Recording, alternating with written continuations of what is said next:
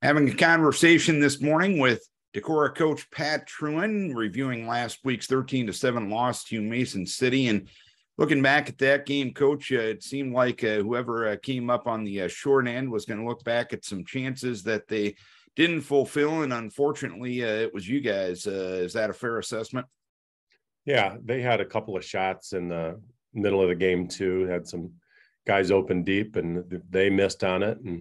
And then we had some guys that were, open or wherever, and we just couldn't quite hit. And we had probably 3 or 4 other chances to score.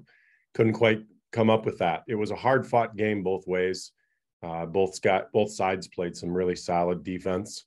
Very proud of that effort. And, guys played hard all game long. We just come up with that score at a key time, and they made one amazing play right at the very end. And looking at your offense, it's something that we've touched on a few games this year. You saw some good things from time to time. You just didn't see them on a consistent basis. Fair assessment?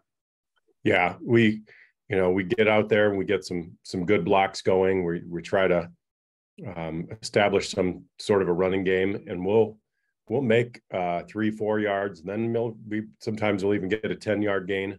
We'll control the ball for a while, and then we connect on even 1 or 2 passes, but to get it all the way into the end zone, we don't have to be mistake free during that process, but we got to be fairly close to it. And we took some of our stabs deep and just couldn't quite come up with the could be the catch or the connection. And that's how the offense has gone right now this year. And on the flip side of things, you really got to be, I'd imagine, proud of that defensive effort, giving up 13 points and forcing 4 turnovers. That's a pretty good night on that side of the ball, and that's an effort that's probably going to win you most games, correct? Yeah, the defense was really outstanding in this case. Mike had a great game plan going in. It was coached up well, and the kids were able to execute it. And we, our matchups, we set ourselves up for some pretty good matchups. We think we matched up fairly well in the line, about, pretty close to even. And then we put enough guys in coverage to push them to run the ball. And, it worked for, over 3 quarters. We were able to get stop after stop and get the ball back. Very proud of what the defense did. And this week, you're back home. You take on a Western Butte team that will be coming in with a 3-2 record.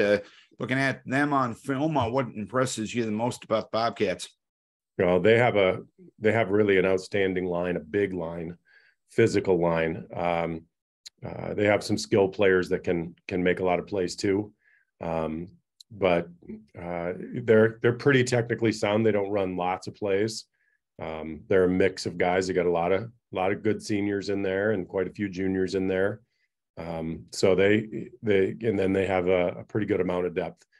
Freshman quarterback is new a few games ago, and he's led them to some victories.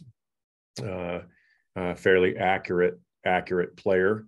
We're going to really need to get after it and get after their running game and tackle a pretty good running back or even a couple of guys.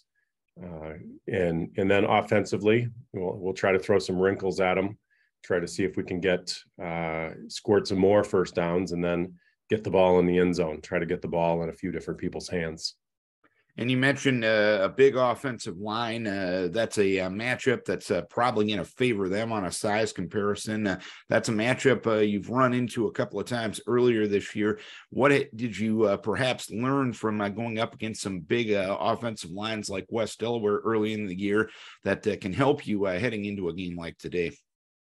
Well, you start with being gap sound. You make sure that you hit all of your gaps properly, and then you really got to work on the speed and the physicality of the game, and get players going, get them excited for that.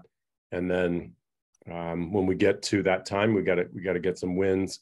Then once you get near the tackle, you got to make the tackle. We have had a few times where we haven't gotten those tackles in space. And so you work on really being sound with what you're doing. and then, fight, work on your double teams and combination blocks to try to give yourself the best chance to get some movement. All right, Coach, hopefully you can get back on the winning track, and hopefully home finds you well this Friday night. Keep your guys healthy. We wish you best of luck. Thank you, Darren.